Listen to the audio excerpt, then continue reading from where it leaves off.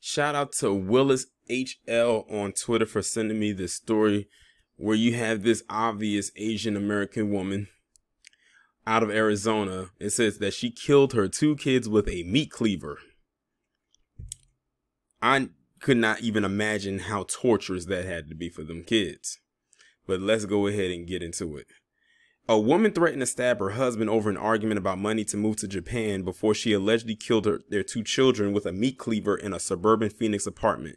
Yui Inoue, and I probably mispronounced her name, age 40, remained jailed on suspicion of 2 counts of first-degree murder, according to Temp police. So she got mad with her husband for wanting to go to Japan. She tries to kill him, but then takes it out on the kids and kills them both. It was unclear Sunday if Yui had a lawyer yet who could speak on her behalf. Police said the woman primarily speaks Japanese and had an interpreter for their interviews. Yui drove to a police station about 7 a.m. Saturday and told officers she was hearing voices telling her to kill her children. She going for that insanity plea. Police said a 7-year-old boy and a 9-year-old girl whose names weren't immediately released were found dead in the apartment. The 2 bodies were under a blanket and boxes, and there were significant injuries to their bodies, including numerous lacerations, incised wounds, and some amputations. That means she was hacking at their bodies, consistent with a violent attack and defensive wound, says Sergeant Stephen Carbajal, a Temps police spokesperson. He said Inoue had blood and lacerations on her body when she was detained, and there were bloodstains in her vehicle. A meat cleaver with a 6-inch or 15-centimeter blade, was found inside a bag with blood-stained clothing in her vehicle, according to Carbajal. There were several pieces of information or evidence that led detectives to believe that the cleaver was the weapon used during this incident. Police said Inoue told them she woke up around 4:30 a.m. Saturday with blood on her hands and arms, and the 2 children were dead and bloody near the doorway of the bedroom. Yui didn't believe she had killed her children, but said she couldn't remember and quote-unquote woke up to the situation after taking a bath. This situation, I'm not even done reading, but I'm just had to stop right quick. Because the amount of BS that she's spewing out, that voices told her to kill her children, is not flying with me. How many times have I done stories on this channel where we had people who have murdered their children or whoever and claimed that voices in their head made them do it? Like I said, she's going for the insanity plea. Hopefully them first-degree murder charges stick. Police said they had been called to the same apartment earlier Saturday morning because of a domestic dispute involving a husband and wife. So they had to make 2 trips out there. Police said Inoue's husband confirmed he had left the apartment about 12:30 a.m. Saturday after arguing with her over money. He said the children were asleep at the time of the argument and he didn't have concerns about Inoue harming them. I would have used that intuition. Police also said there was no apparent reason at the time to call child welfare authorities. The man told police he slept until morning in the vehicle in the parking lot of a bank where he works. Carbajal said the officers who discovered the bodies were not the same ones who were at the apartment on the earlier domestic dispute call.